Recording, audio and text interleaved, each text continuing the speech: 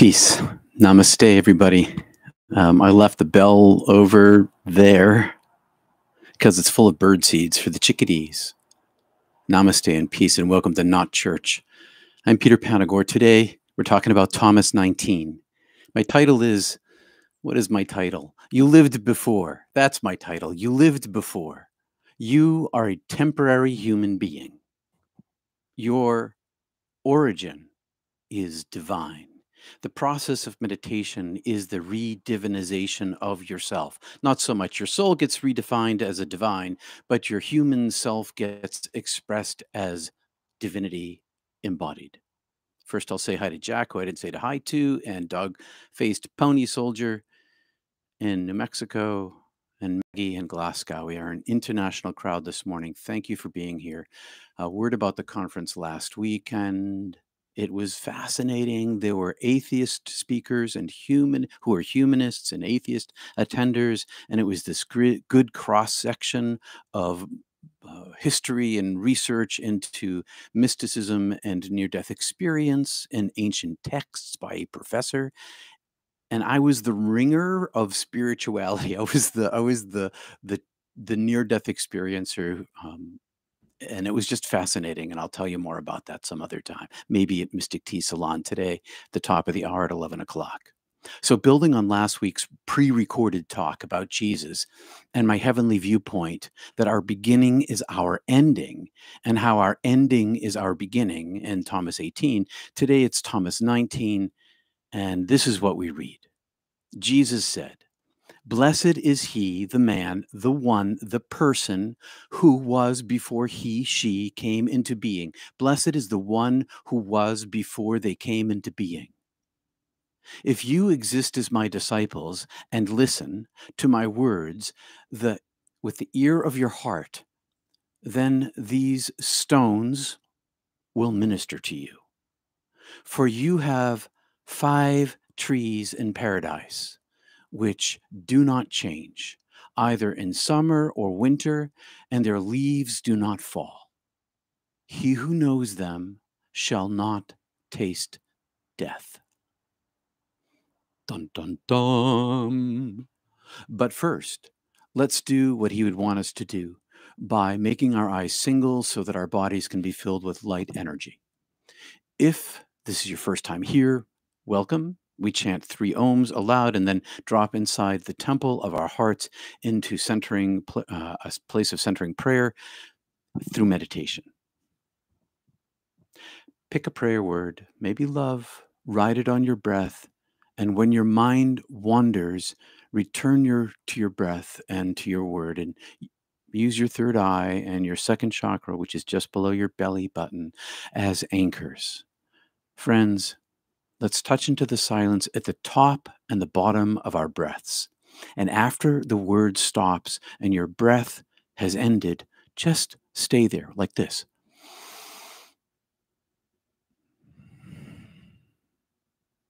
Just stop a beat.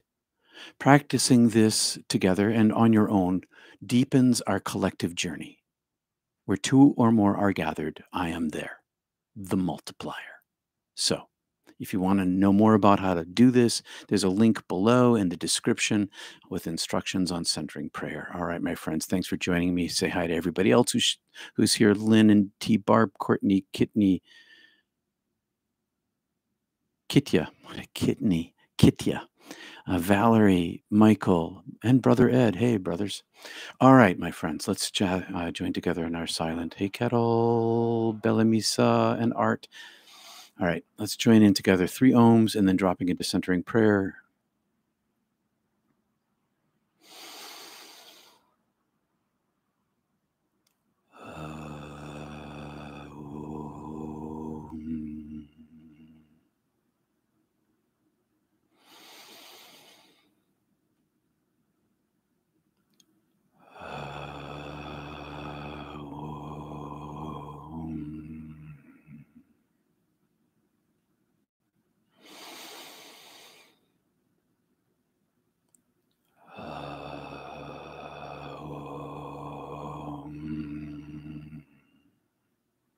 Relax.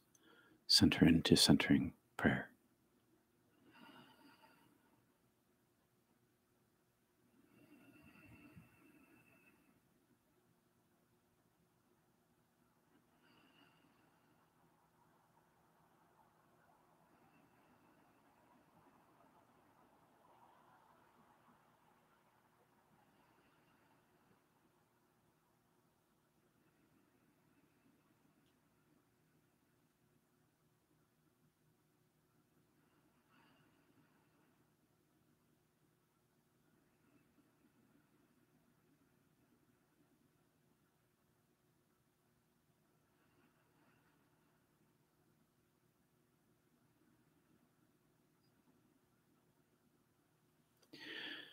You lived before you died.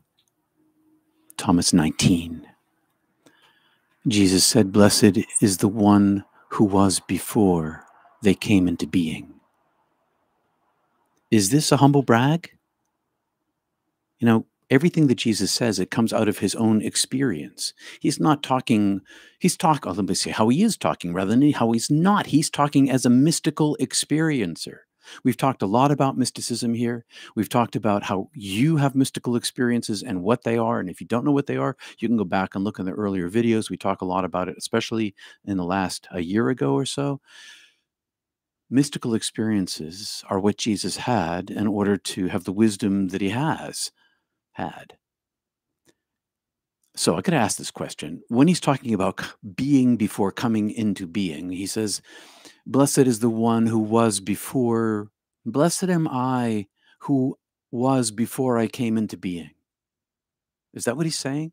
Blessed is I who was before I came into being? I think so. This Jesus is talking about his personal experience.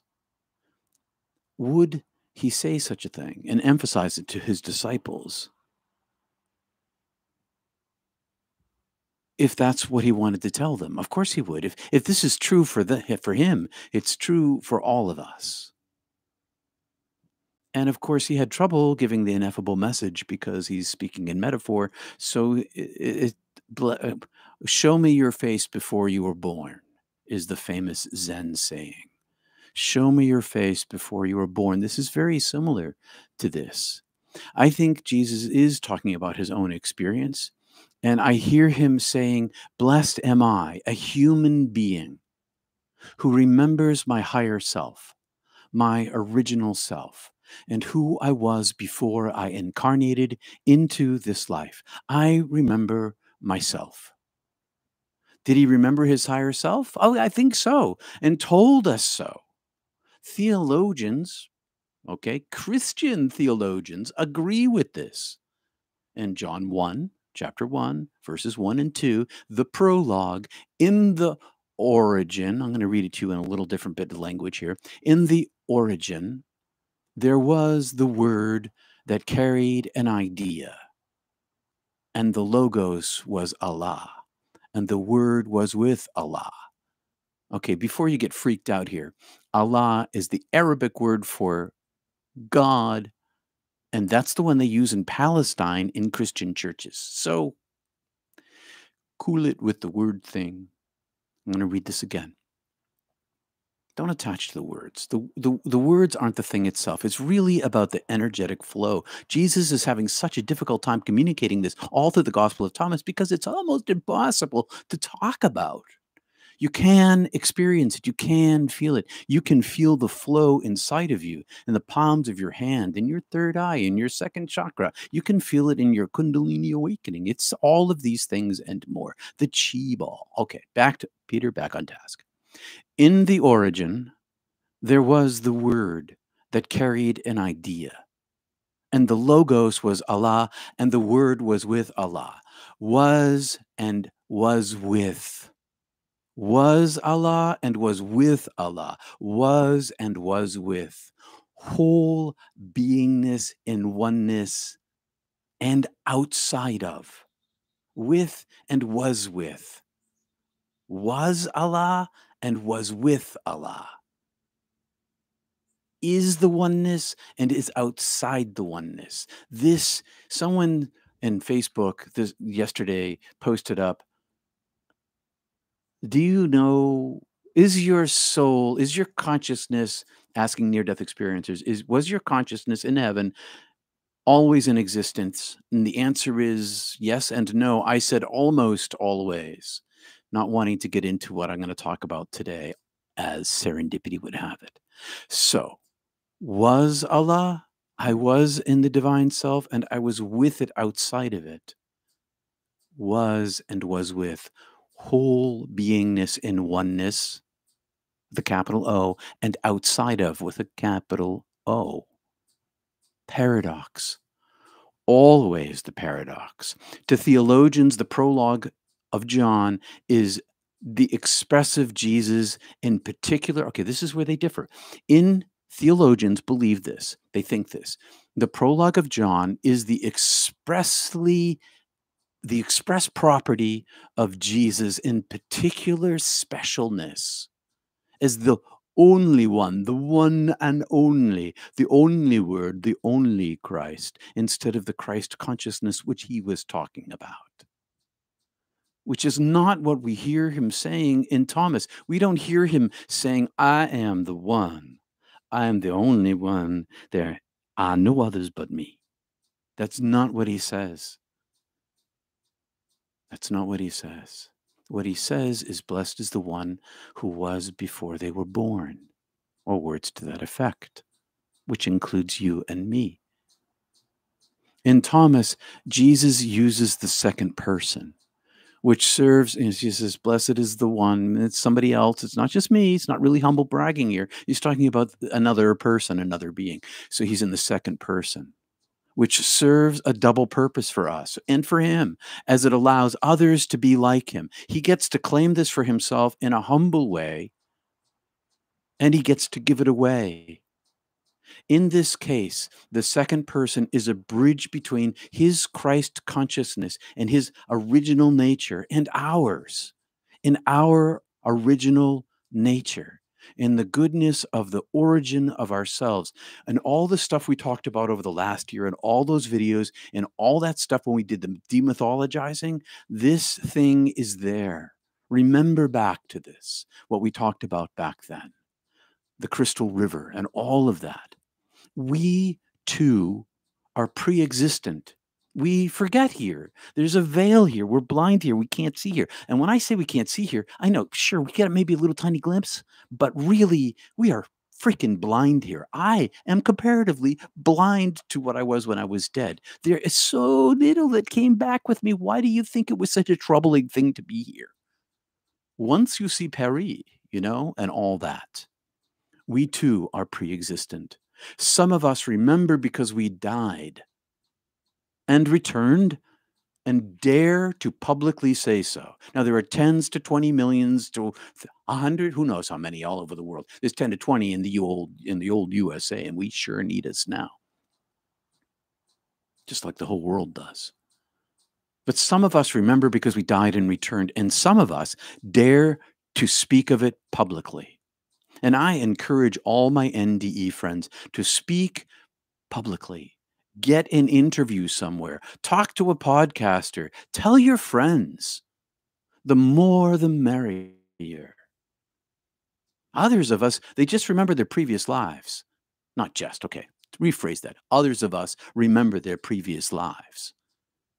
Others have divine experiences of mystical portent when they have an experience of the visitation of the dead, and their grief changes.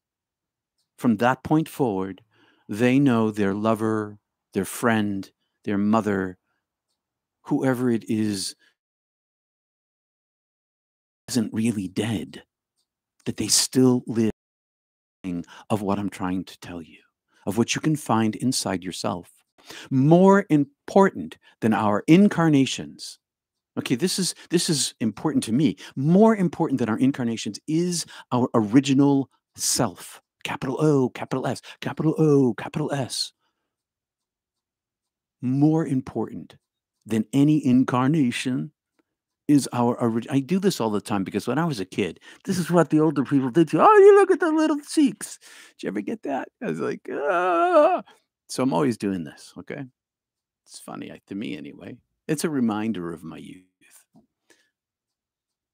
my incarnational youth in this life.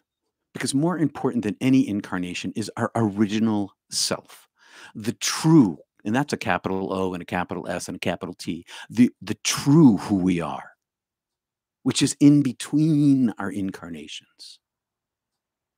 This is the self to focus on, the original self, because it's who you are. It's who we are.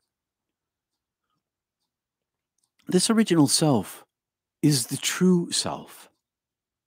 If your focus goes to there or into the divine, which there isn't a whole lot of difference between these two,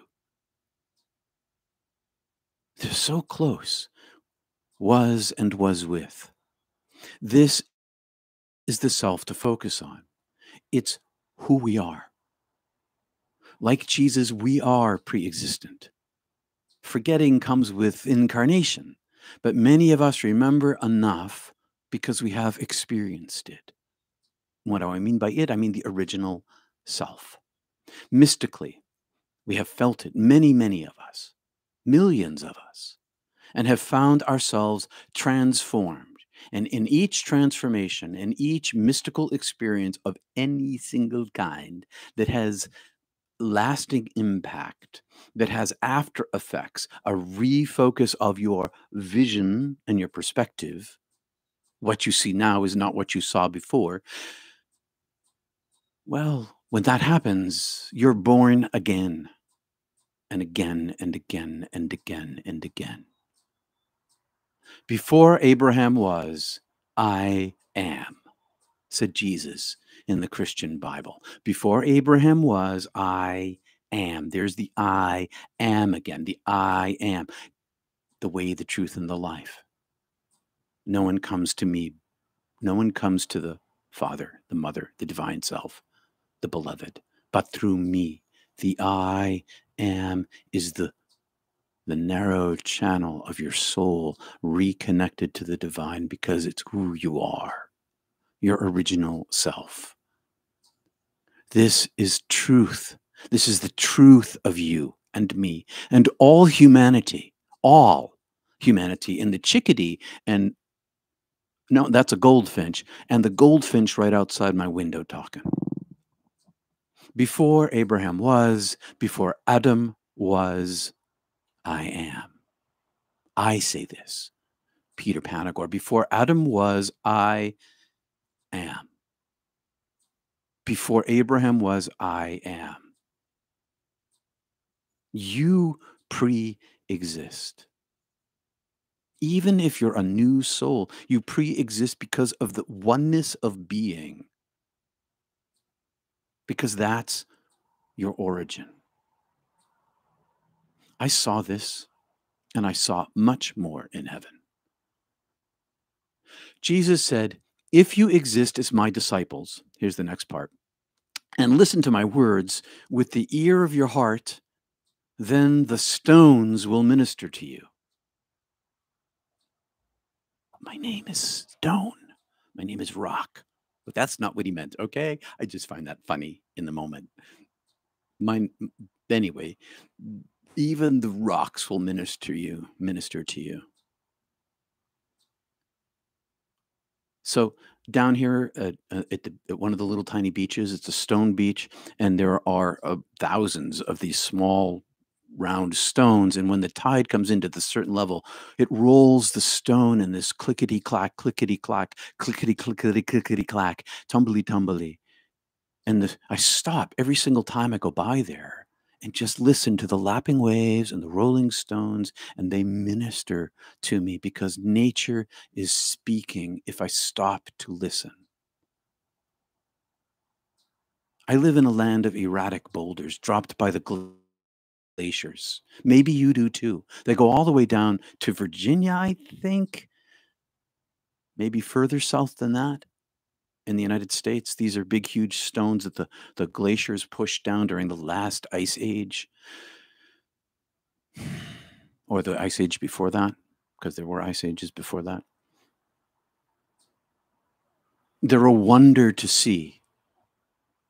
They are so huge and so heavy, and they minister to me with the wonder of the world. But more than that, Jesus is saying that if you listen with the ear of your heart, everything vibrates with the presence of the divine. Even stones, which are known to be very hard. Not just living things. All things that are things minister, meaning radiate the panentheistic divine self, whose center is everywhere and whose circumference is nowhere. That's a quote, or mostly a quote. When you remember your original self, capital O, capital S, You will hear the stones singing, as you hear with the ear of your heart singing of the living nature in plants and animals, and the songs of American goldfinches and other birds, even in their desperation. In the desert, on the ocean, in the plains, in the mountains, in a kitchen houseplant, wherever nature is, it sings to the heart who will listen. Why do you think they put trees in cities? Why would they do that? Why are there parks in concrete jungles? Why do people in neighborhoods plant gardens and pick stones and are happy for it? Because nature sings to those who have ears to hear. Jesus said, for you have 5 trees in paradise which do not change, either in summer or winter, and their leaves do not fall. You may not know this about tropical plants, but they drop their leaves. If you have tropical plants in your house, or you live in the tropics or the subtropics, you know this is true. So these trees, these 5 trees in paradise, their leaves don't fall, either in winter or in summer. They don't change. One scholar, okay, so this is something that I had to use other people to think about. So one scholar thinks, and I think this is a pretty good idea, one scholar thinks maybe the 5 trees are the trunks and roots of our 5 senses on the other side. Maybe so. Maybe the 5 trees that are in paradise are our senses to see the other side. Now, this makes sense to me, because I sense the divine with the ear of my heart, the eyes of my heart, the fingertips of my heart, the nose of my heart, the tongue of my heart. I feel it with my skin. I see it with my eyes. I hear it with my ears. Maybe these 5, maybe that's what he was saying, because I hear this not from here. It's not the rocks singing to me here that I hear. It's the rocks. It's the divine in the rocks from over there that I hear. So I kind of hear it in the circuitous route from the origin of myself. I hope that makes sense. That maybe our 5 senses are the 5 trees. And it all makes total sense to me, or some sense to me anyway. And the woman's name, the scholar, is Crystal McVeigh. No, I'm sorry. That's a mistake. The Crystal McVeigh, I want to quote somebody named Crystal McVeigh. She's an author of a new ebook, Crystal McVeigh, which I haven't read, but I read some of. Waking Up in Heaven, this is the name of the book. Waking Up in Heaven, a true story of brokenness, heaven, and life again. Waking Up in Heaven, a true story of brokenness, heaven, and life again. No, she once said, Crystal McVeigh once said, I saw an immense brightness, a brightness I could feel, touch, taste, smell, that infused me. Not like I had 5 senses, but like I had 500 senses. I concur. 500 senses. Like Jesus, she speaks for me. I carried back a unified single sensory perception. I see with my single eye, my single ear, my single touch, my single nose, my single taste through breath, and they're all the same sense. People ask me, do you see auras? Yes, I see them, but I feel them and hear them. It's this, not just this one sensory thing. They are all one. My senses are one when it comes to the divine. Not when it comes to oregano or garlic or a fire. And then they're a little separate. But when it comes to the divine, they are one thing. Inside of me, those 5 senses in my mind, in my daily living, perceive the light as one single sense. So even the rocks speak. Jesus said, he, she, they who knows, he, she, they who knows the 5, he, she, they who knows them shall not taste death, shall not taste of death. By death, I think he means what my atheist friends believe: annihilation, no existence, the end of self, the end of living, the end of experience, and the end of being at death. We talked about that a little bit last weekend at the conference. And some folks expect annihilation at death. I mean, what's so bad about that? No more suffering, no more sense of self. People might want to be so attached to their beingness that they want to stay until maybe they get so old that they change their mind. And annihilation, obliteration becomes desirable for some folks.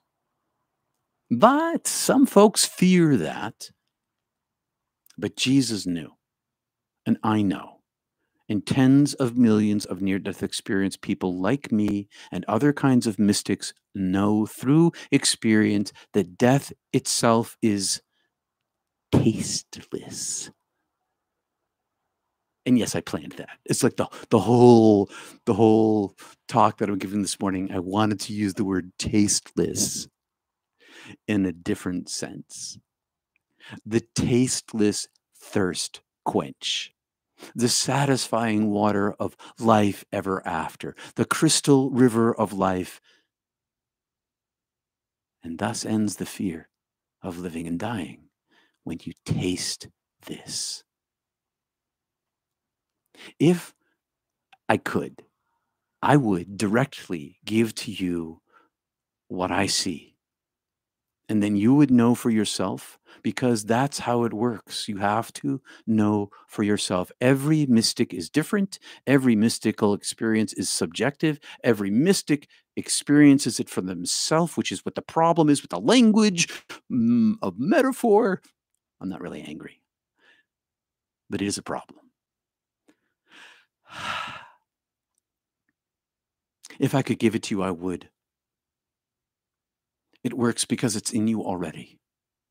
But if you polish your lens, maybe with this group Shaktipat, this group energy transference, maybe it'll help you polish your inner lens with the practice that you need. And if you do that, maybe if you feel it, that's my goal here. If you feel it, then maybe you'll experience your pre-existence, which is your original goodness. At the core of the being of yourself, the golden light that I saw when I was dead. That's not sign language. That's universal sign language. And then may grace come of its own accord through practice and gift to you and transform you through the remembrance of your pre-existent divinity. Practice matters more than knowledge. Let's center for 3 breaths and maybe 3 ohms and 3. No, let's just do breath. Let's just center for 3 breaths together. And be sure to join us on Monday through Wednesday for our meditation Sangha. Details below. Let's do 3 breaths. Thanks for being here this morning, 84 folks. Thanks for liking and subscribing. Let's close our eyes. Take some breaths.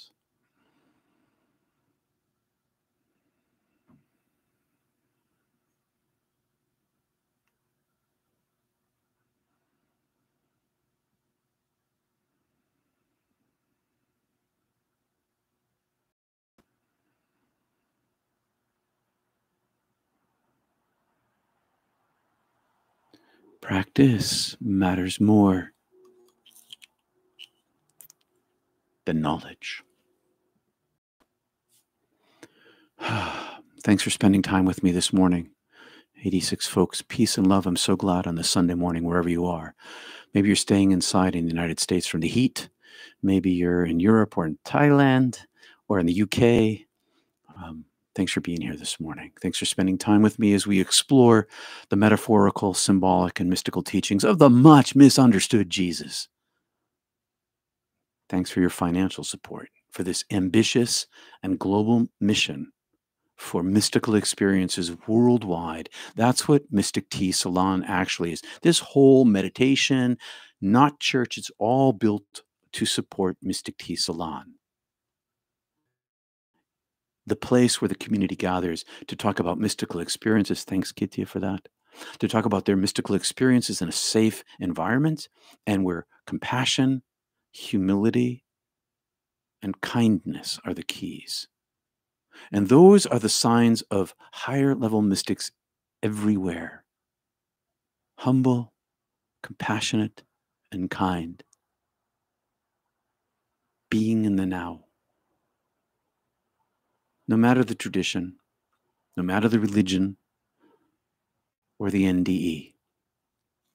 So join me as I host Mystic Tea Salon, this private public forum, to continue and deepen our ongoing mystical exploration and conversations among mystical experiences worldwide. Zoom link below. You can call into these links for that. And we'll meet at the top of the next hour. Checking my clock down here. Spiritual consultations, counseling, and conversation, private sessions at peterpanagore.Love. And I want to welcome a new Patreon patron, Kim. Thank you so much, Kim, for joining us on Patreon this week, or I guess it was last week. Thanks. PayPal, Venmo, Zelle, and Patreon. peterpanagore.Love. Thank you very much. Thank you. If you have any comments or questions, please put them in the chat section now or the comment section below. If they're in the comments, I'll, of course, respond in a day or two. But in the chat section, it'd be easier for everybody now for me to see it. And, that doesn't even make sense. But yes. Okay, that's a funny sentence. All right. It helps get the message out. Oh, please like the video. It helps get the message out. I'm reading David Ulrich. Please give the video a like. It helps get the message out. And if you haven't subscribed, that helps too. Thanks, David. Good to see you this week. Hello, Elaine. You're welcome. Hello, Asta, who thanks Beth. Welcome, Asta, first time. I'm glad you were here. Hi, everybody. Part of the whole deal here is that we are a community. You know, we're internet, we're not Facebook, but we have a Facebook. We do, but you have to be connected to somebody to get in. It's private. And you can't like friend me because I got 5,000 friends. No, you can't friend me. No, I have 5,000 friends. I have two. I can't. There's no room. Find somebody else. Hi, Ollie. You're welcome, Holly. Hi, T-Barb, Arte. Victoria, hello. I wrote a whole message for you, Tim. Okay, you should see that, Tim. Words are a big problem for me, says Kitya. Trying to describe something when there are no words makes me appreciate conceptual language. Yeah, all language. Okay, here's the thing about language. All language is conceptual, because every single word is balanced by another word or 5 other words. If you look it up in the dictionary, it gives 7 words in the definition. It means this, this, and this. It mostly means that. Those are ideas. Those are concepts that all language, each individual word hangs on the conceptualization of things in our lives that become other words, and they support a single word, and the whole thing is one big, huge web of concepts. And it's very difficult to talk about the thing, capital T, that has no thingness, because everything that a conceptual word is based on is on a thing. And how do you talk about the thing that is no thing, the no thing? That's the problem. That is a problem. Hi, Gertrude in Belgium. Welcome. Hi, Betty A. Energy coming to you loud and clear. A sight for sore eyes, a balm for your heart. We magnify each other. Jesus knew this. He taught this. We can do this too. We magnify each other. Because you are this other thing, your original self. This is not, okay, it's a concept. Original, if you look up original, if you look up self, you look at all these words, but the capital O, capital S, I'm indicating with those capital letters. The idea that this is beyond language, but this is who you are, and it is experiential, and you can touch it, and it does touch us. To a small degree compared to heaven, for sure, a teeny tiny degree. Way too small for me here. So frustrating. But not when I'm resting in it. When I'm resting in it, there's only peace. That's why I rest in it as often as I can. Hey, Nicola. Nicola in South Africa. Nice to see you. I know you didn't put that up there, but I'm pretty sure that's where you are, unless you're somewhere else in the world right now. Nice to see you here. We are a global group of individual mystics. Every mystic experience, every mystic is individual, and every mystical experience is an individual. That makes every mystic different from every other mystic. What we all share in common is this unspeakable energy. This is the origin of ourself as we can feel it to some extent here. Of course, it gets more intense. It gets much more intense. This is just the beginning of it. Do you want to experience it? You will. I promise you, you will. In this life, I don't know. Maybe, hopefully. But I promise you, you will experience this to 1,000,000 septillion times in quality and quantity in death. Because, there is no death. There's only transition. Language is magical, but it's really like the Tao that cannot be named is the real Tao. This is the problem. You exactly said so, Holly. This is the universal problem of mystical language. It's not just Jesus stumbling over his words. It's the Tao. It's Chuangzi. It's Lao Tzu. It's Rumi. It's Hafez. It's Kafir. It's Teresa of Avila. It's everybody. It's Native American wisdom. It's shamanistic wisdom. It's everybody. Everybody has this problem. It's about time we talk about that too. The more we talk about metaphor and symbol, the more likely literalism. Of course, there is such a thing as science, and that's going to pull apart, deconstruct literalism in the 21st century. If hopefully, science is real, people, and literalism is not, and neither is the mind. Well, the mindset that goes along with it's real, but oh my gosh. Okay, I'm going to stop right there. Definitely, that's the problem, and the Tao is telling the truth. The Tao that can be named is not the Tao, which gets to the other saying, and here I am contradicting this right now in the very moment that I'm saying it. He who speaks does not know, and he who knows does not speak. But I can't keep my mouth shut because you can't say it. T-Barb. I had a dream. Angels were joyfully creating miracles, saying they are easy and fun. They told me they want us to remember who we are and how powerful we are. We are the I am. We are. Blessed are those angels who came to teach you. We are the I am. That's the thing. But there is no thing, which is the thing. Kristen, I am mystic enough to know what's true, but I have feet of clay because I am angered by those who advance a limiting picture. Yes, well, my feet are made of clay too, which is a biblical reference. People, idols made of clay, whose feet can smash, and then the statue falls over. Okay, that's the reference here. Yeah, I have feet of clay too, but I ultimately all's well. But in the world, if we want the truth to be known, we have to say it. We have to say it, and we have to counterbalance these other ideas. We don't have to fight about it. This whole conference, a bunch of atheists, no, a couple of atheists wanted to get in an argument. And I'm like, I'm not going to argue. I don't really care. I care enough that I want to see it deconstructed, but I don't care enough to get angry about it, Kristen. I think it's destructive, and I would fight against it if it comes to some terrible thing. And I'm just going to stop there. But I know you're angry about it. It's okay to be angry. May that give you motivation to speak. Anger isn't all that bad. What? Aren't you supposed to go beyond anger, Peter? Well, I've seen so many women who've been in abusive situations that the only thing that got them out and keeps them protected is their anger that gives them the fortitude and the strength to drive forward. It's not all bad. We have human emotions. I know the people who infect the thinking. The evangelical literalists who infect the thinking process are dangerous people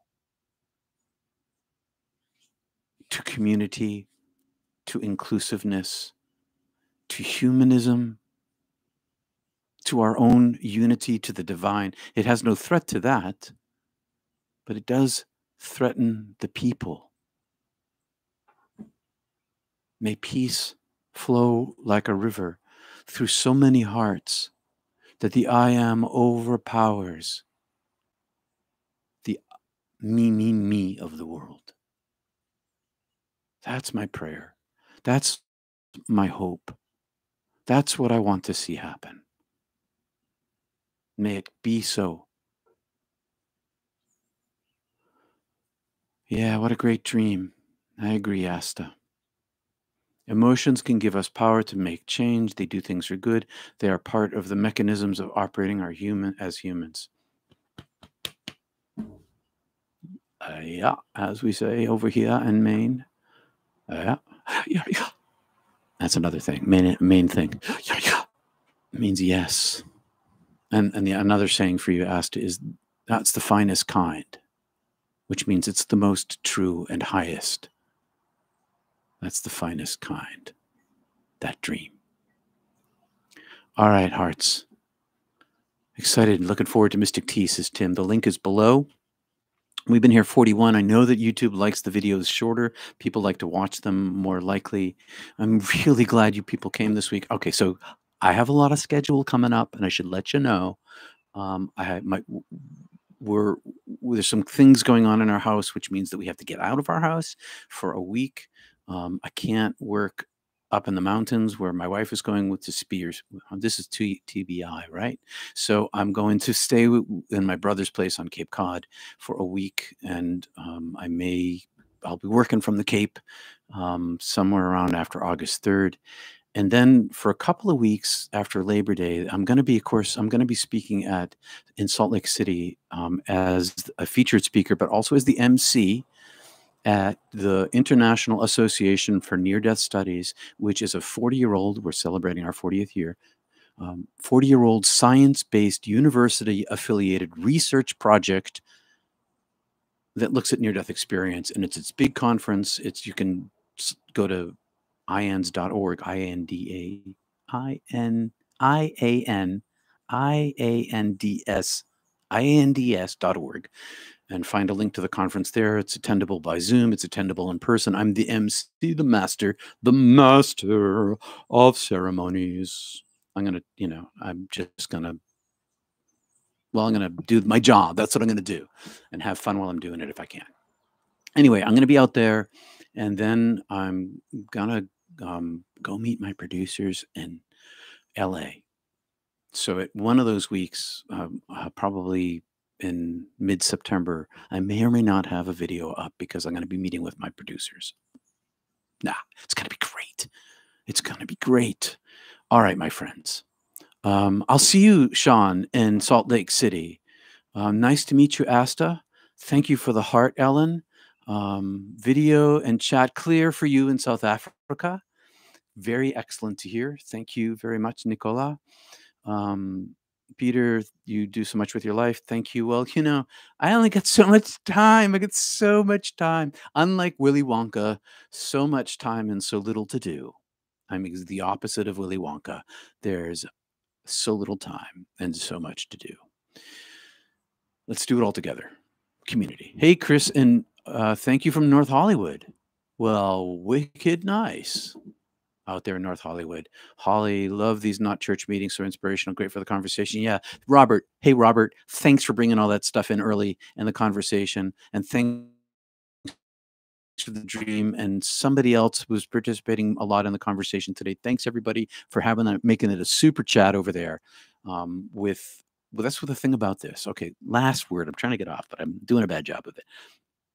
Mystic Tea Salon and Not Church are community-sourced wisdom through mystical experience. That's what I want. Community-sourced wisdom through mystical experience. That's what I want. No, I want this because I want to learn from you. Y'all carry the light. Let's share it together. That's where it gets magnified. Hey, Paul in the Netherlands, Light in Netherlands, and Susan in Seattle, and Brother Rob. Hey, Rob in Wales, and Brother Ed over there in Oklahoma. Or are you in? You're in that section of Oklahoma that has a different name by itself, like Texaklahoma or Oklahoma or something like that. I'm sorry, brother, but good to see you here. Suzanne in North Carolina. All right, I'm going to go. I got 15 minutes or 14 minutes. I'll talk to you later. Top of the hour, Mystic Tea Salon. Link below. See you soon. Peace and love. Namaste. Thanks for being here. peterpanagore.Love.